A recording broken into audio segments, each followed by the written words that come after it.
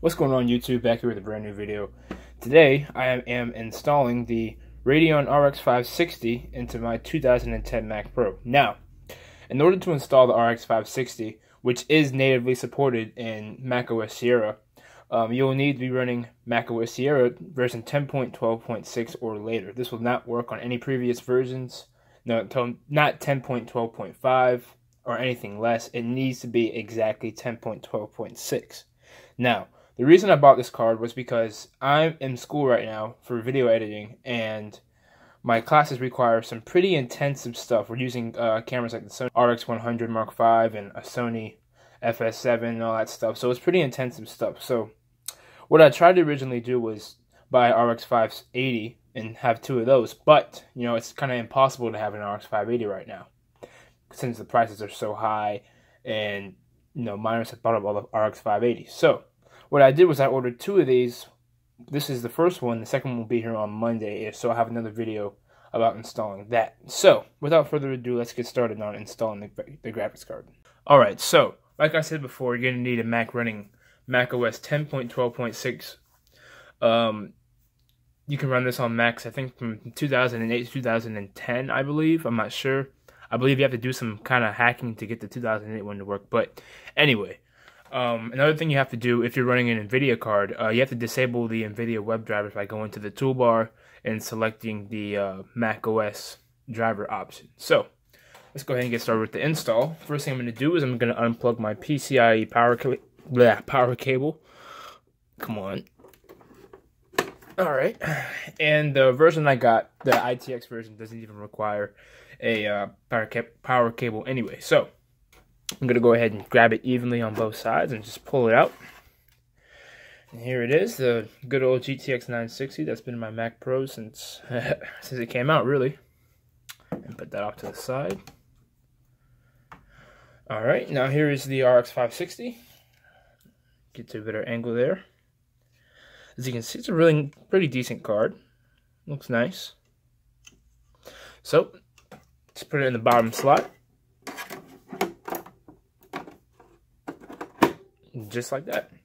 And that's it. This model does not require a PCIe power connector. Some models do, some models don't. I know the Asus Strix version does, but I'm pretty sure all the other ones do not.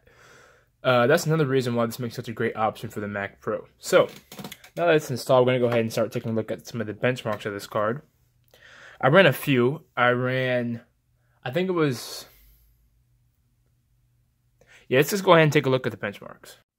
Alright, so here we are at the benchmarks. The first benchmark I ran was the Bruce X benchmark. The Bruce X benchmark is a Final Cut profile that allows you to see how fast your graphics card is based on the export of a 5K timeline. So, as you can see by the graph, I benchmarked the RX 560, the Radeon 5770, and the GTX 960. Now, compared to the 960, the RX 560 almost cut the time in half of the 5K export time. As you can see, the 5770 is just a little bit faster than the 960, but not by very much. Now, what this translates to in real-world performance is basically cutting my export times in half. So, next test I ran is the LuxSmart version 3.0 LuxBall OpenCL test. Now, the higher score is better here. Now, as you can see, the 960 actually came pretty close to the RX 560 in this test. Now, this is just a benchmark about OpenCL performance, which Nvidia cards generally aren't very well, but they do okay, as you can see with the 960 keeping up with the RX 560 pretty well, and then the 5770 being last. The next test I performed was in Unigine Heaven Benchmark version 4.0. The settings I used was 1080p high at 2x anti-aliasing. Now, as you can see here, the GTX 960 absolutely destroyed the RX 560 in this test. Now, obviously, the RX 560 isn't as good as a gaming card, even today, as the GTX 960 is. As you can see, with an overall score of 681 on the RX 560, and an overall score of 1,204 on the 960. And frames per second wise, you're looking at an average of 27 on the 560, 47 on the 960. 50 max on the RX 560 was 154.4 max on the 960, and the minimum frames per second is 17.5 and 9 on the RX 560 and 960. Alright, so as you can see, the RX 560 is going to offer a significant performance increase in Final Cut Pro with my school projects and YouTube, hopefully in the future. You know, the RX 560 really isn't a gaming card by any means. Well, it is and isn't, but I'm not really doing any gaming, so the RX 560 is the obvious choice here. So thank you guys so much for watching. Please subscribe if you like videos like this. I'll have plenty more. I have a second RX 560 coming in the future, probably on Monday or Tuesday, so expect a video on that in the near future. Thank you guys for watching. Subscribe, and I'll see you later.